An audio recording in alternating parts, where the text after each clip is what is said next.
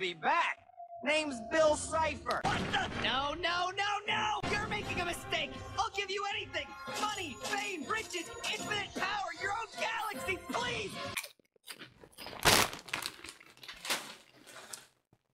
Hello Internet, Jojo here. And before you say anything, do you know how hard it is to find a triangle-shaped chip that's not Doritos? I didn't have any Doritos on hand, so I had to use Lay's. Hashtag not spawn. Hashtag would be spawned if you wanted to, Lay's. But hashtag probably wouldn't be spawned because I'm a nobody. Anyways, today I want to talk about Bill Cipher killing Time Baby. And if you don't know who Bill Cipher is, or Time Baby for that matter, well then, obviously you haven't watched the show Gravity Falls. But essentially, here we go. Name's Bill, but you can call me your new lord and master for all of eternity. Surrender now or face my tantrum. Oh no, a tantrum. Whatever will I do about that? How about this? Boom! Aw, snap! He just killed Time Baby! So this scene here is what I want to talk about today.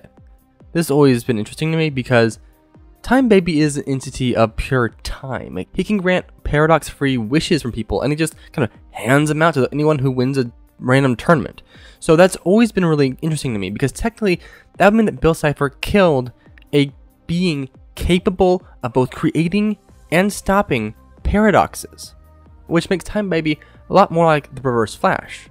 But Bill Cipher was actually able to kill him in one shot, and that's really interesting. So I want to know how much power would be required, because really the only way to really even hurt Time Baby is to be able to generate enough power to stop time completely, right?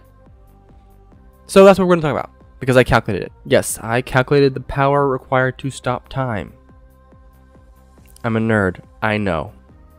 There are many theories about how time actually works, but one of the most common, I believe, states that time is caused by the expansion of the universe itself.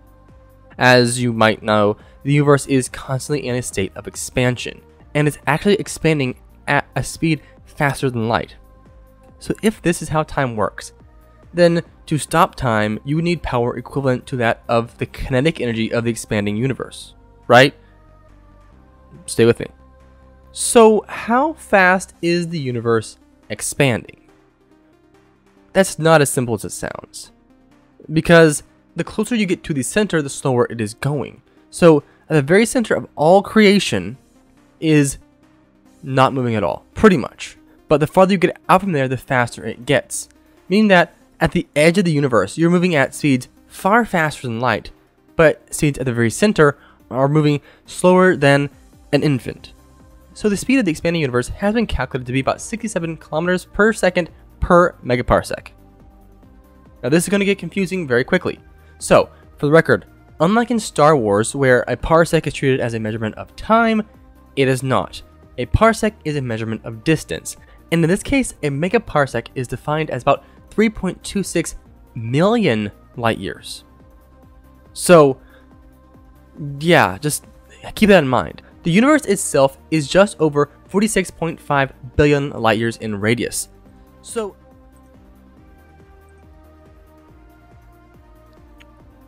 well, shoot. Hello there, Future Jojo here.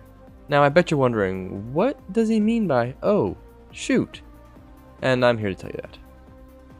Well, you see, I was an idiot, and I might have made a slight itty bitty mistake by accidentally taking away a 0 at the very beginning of the formula, which, as you can guess, proceeded to mess up the entire formula and about 3.5 minutes of video.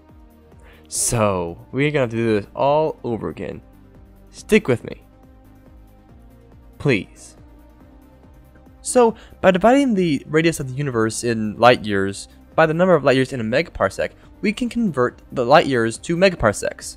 So, doing this, and we can find that the universe, known universe at least, has a radius of over 142,000 megaparsecs. And clearly, to get the diameter of the universe, you would just double that, as radius is just half of diameter. It's how math works. So, multiply the radius in megaparsecs by the speed of the universe per megaparsec, and we find that the universe is at its very fastest is moving at over 32 times the speed of light. Now this is where like quantum mechanics and stuff comes into play, so technically it's probably not moving at this fast speed of light because of quantum particles that do stuff, and maybe that's getting this stuff way above my pay grade, and honestly that's not what we're here for.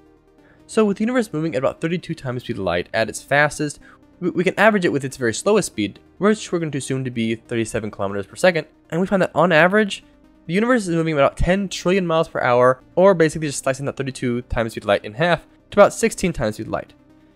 That's not exact, just off the top of my head. So now they have the average speed that the universe is expanding, we now need to know the universe's mass, because kinetic energy requires both mass and speed, or velocity. Speed is a weird concept, but velocity, constant speed. Now, there are so many different estimates of the universe's actual weight. So many. And they range from having 53 zeros behind the number to 60. So the number we're going to be using for this calculation is about 1.5 centisillion kilograms. So it's 1.5 with 53 zeros. So taking these two numbers and plugging them into the formula for kinetic energy, and we find that Bill Cipher and Time Baby and time itself in real life, possibly, probably not, quantum mechanics and all that, must be capable of generating a kinetic energy of nearly 1.7 trillion joules, which is about 432 times the energy to destroy the universe itself. So if you took all the power that the universe had by moving and slammed it into the universe itself, it would be annihilated beyond belief. So this is incredibly, absurdly massive. It wouldn't make sense for Bill to be able to do this, but I mean, it also would make sense because he's destroyed the universe before, and he's done a lot. Bill's done an absurd amount and has absurd levels of power. But the big issue with this is, I don't know if this is applicable to an actual versus scenario, because this is very theoretical in the formula and the topic, because we really just don't know a whole lot about math this big. When you get to things this big, it's incredibly difficult to actually justify it. Because I saw some articles that said that time was not caused by the expansion of the universe, but then I saw others that said it was.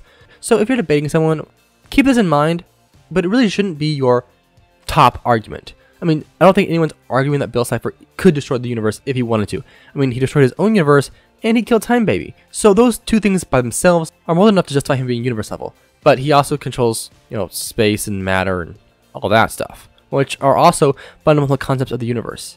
Bill Cipher is one crazy Dorito. But, like I said, take this math and this calculation with a grain of Dorito dust, because we just don't know. It could be this, it could also not be this.